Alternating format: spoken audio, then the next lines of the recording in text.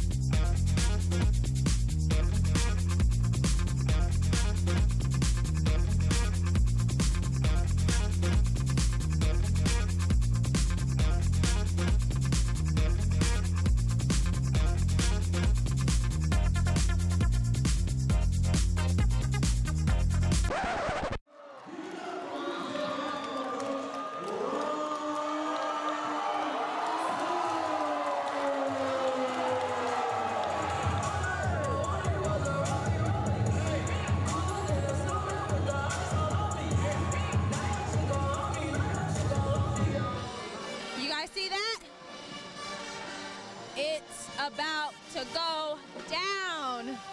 Let's go state. Let's go state. Let's go state. Let's go state. Let's go state.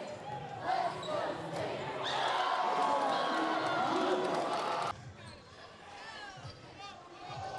Oh, whoa. Whoa. Whoa.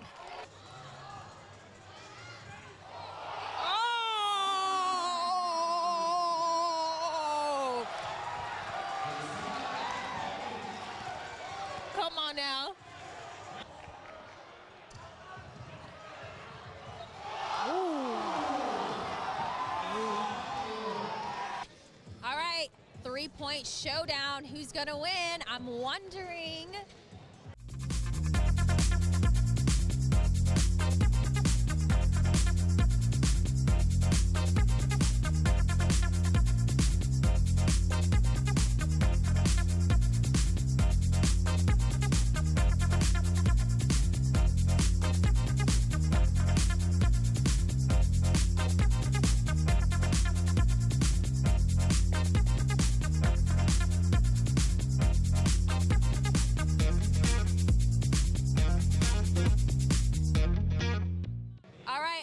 Isaiah Williams is the champ. Let's talk to him a little bit later tonight.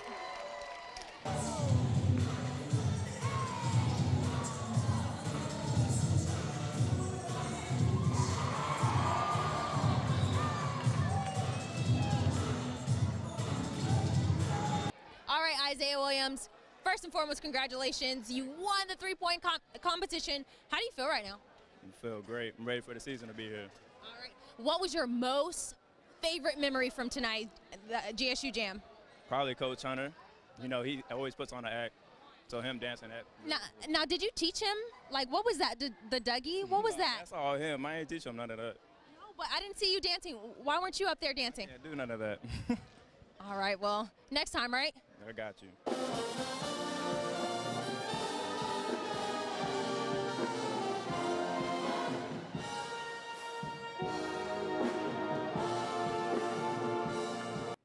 Tonight's GSU Jam was a lituation from top to bottom. Lit, lit, lit. The crowd showed out today, and so did the men and women's basketball team. Thank you guys so much for tuning in. I'm Brianna Dahlquist. Back to you, Malik. Thank you, Brianna. Hey, it looks like they had a good time. Too bad I couldn't go because I had class, but who cares? Anyway, it's that time, folks. Time to talk some football. And after you gave us that frog joke, I had to bring her back. Our football analyst, Just Do It. How you doing, man? I'm doing good, man. Yeah, How you? Doing great, doing great. So this team is on a 3-game winning streak. What has been working for them so far? Well, let's break it down. What's the common denominator? If we look at all 3 of these games on this win streak, they all have this in common. Penny Hart has 100 receiving yards, at least 100 receiving yards, at least 8 catches, and at least 1 touchdown. So that's what's been working for them. They've been, I called this since 2 weeks ago, before they played Coastal Carolina. Connor Manning loves getting this guy the ball. Just last week, they knocked off the top team in the Sun Belt. Connor Manning throws for 446 passing yards, and he also throws for 3 touchdowns. That 446 passing yards is his career high, most by any quarterback in the Sun Belt this season. 3 of those 4 touchdowns go to none other than number 18, Penny Hart. So that's what's going good for them. They're looking like Drew Brees and Brandon Cooks out there on that field. So Georgia State's got to keep that up. Okay, I like that. I like that. So I heard from a little birdie, Troy is something serious. Please tell me, what are some of the things we should look out for? I'm not going to lie.